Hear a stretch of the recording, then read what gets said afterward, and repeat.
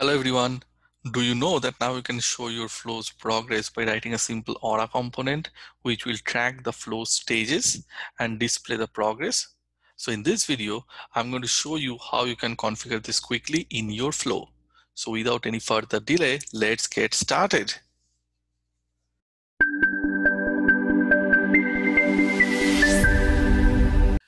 So to display your flow's progress with the flow stages, the first thing that you need to do, you need to write an aura component. And the good part is, like, you're supposed to already provide the code which you can just copy paste and create this aura component. So the code is there in this link, which is it's already provided by Salesforce, and I'm going to put the link in my blog post, and my blog post link will be definitely there in the description of this video. So what I'm going to do, I'm going to create an aura component. Actually, I've already created the aura component, and I'm just going to show you what I've done. So let me bring my VS Studio code here. So what I've done, I've created an aura component called display progress.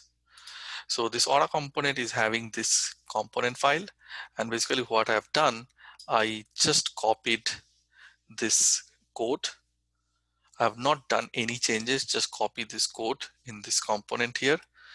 Then there is an attribute which I have copied in design document, in design file. Just copy paste this piece of code. Then there is a style code which I have copied in that CSS file. And finally the controller. Again, no changes, just copy paste this code in the controller. Once this is done, my aura component is ready. So basically what this component is going to do is going to read the stages which I'm going to create in my flow in a few minutes. Now it's going to read my stages, and it is going to show the stages, kind of a progress bar in the flow screen. So it's basically, if you are familiar with the opportunity, if you go to any opportunity, you see this one. It's basically tracking the opportunity stages and showing the stages in this way. It's a very visual, it's a very good way of showing in which stage opportunity is. And the good part is, now you can have the same thing in your visual flow. So what I'm going to do, since my aura component is already ready, which is like display progress, what I'm going to do, I am going to go to the setup, and in the setup, in the quick find, I'm going to search for flow, open up this flow, and let me create a new flow. It will be a screen flow, and let me put the auto layout. So the first thing that I'll do, I'll create stages. So for this demo, let's say we have 3 stages. The first stage is all about, first stage name is about me. Second stage name is upload a photo or upload photo. And third stage is like update address. So what I'm going to do, I'm going to create 3 stages. So if I click on new resources, from the resource type, I'll select stage. And the first stage is about me. Let me give it an order 10 and check this box active by default. This is my first stage. Let me create my second stage, which is upload photo, and give it a name order of 20. And again, it is also an active stage. Let me create my third stage, which is update address. And I'm going to give it an order of 30 and default. That's good. So with all the 3 stages created, the first thing what I'm going to do, I'm going to create a screen element. And let me put this screen 1. And I don't need to show the header, so get rid of the header thing. And this is my component. This is my aura component. So in this one, on this left-hand side, under the custom, you'll find your aura component. So drag and drop your aura component here. Give it a name. So I'm giving this display progress underscore 1, so you can give any name. In the current stage, what you need to do is type flow and select this global variable flow, and then you will find there is a variable called current stage. That's what you need to select here. Under the stages, what you need to do, again search for flow and then active stages. Done. Then this will actually this will basically create your first screen. Now when you'll go to the next screen, like from your about me screen to the update screen, what you need to do, you need to change your current stage from stage 1 to the stage 2, or about me stage from about me stage to the update address stage. So what I'm going to do, I'm going to create an assignment, update to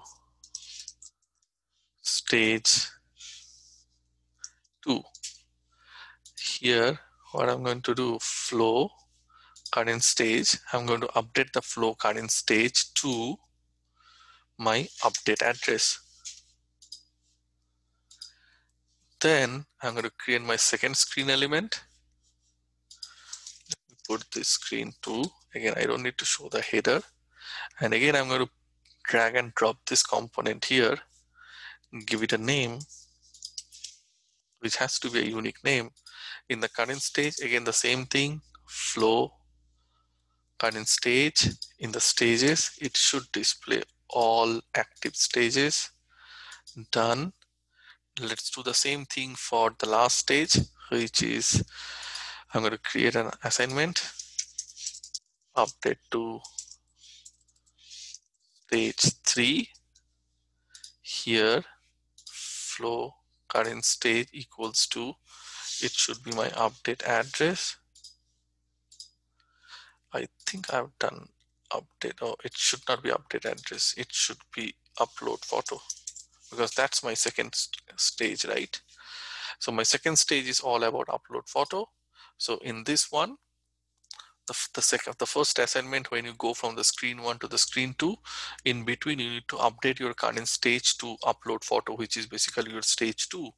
Now when you go from stage 2 to stage 3, you need to do another assignment which will change your current stage to update address, and this is this assignment, update address. And now if I put my third screen, which is screen 3, I don't need to show the header, display progress, give it a name. In this one, flow current stage and flow active stages. Done. Let me save this one.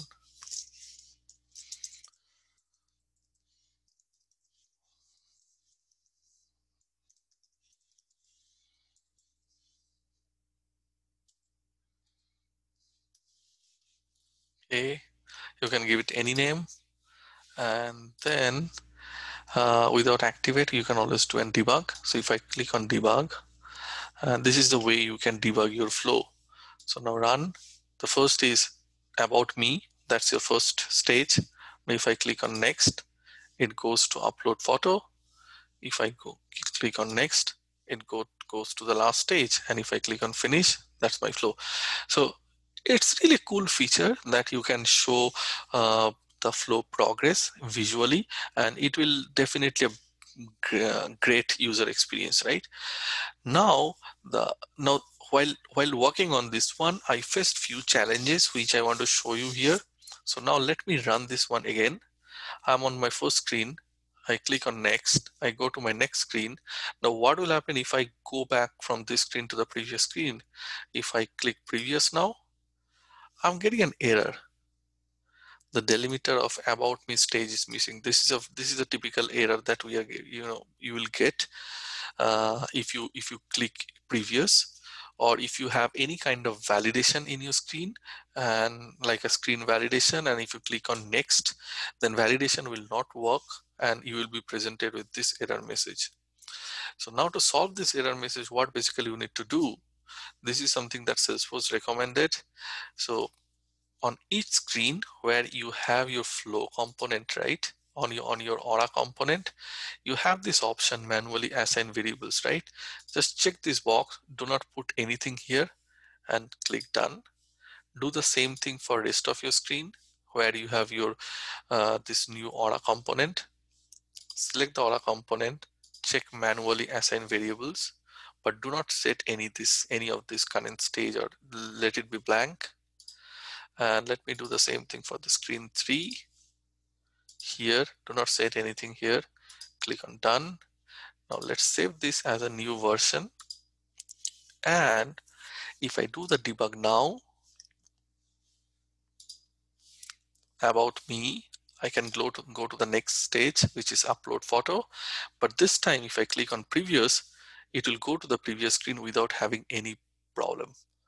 So that's something I just want to mention, because you may face this problem, and with this one now you know what you need to do to handle your previous and the next screen.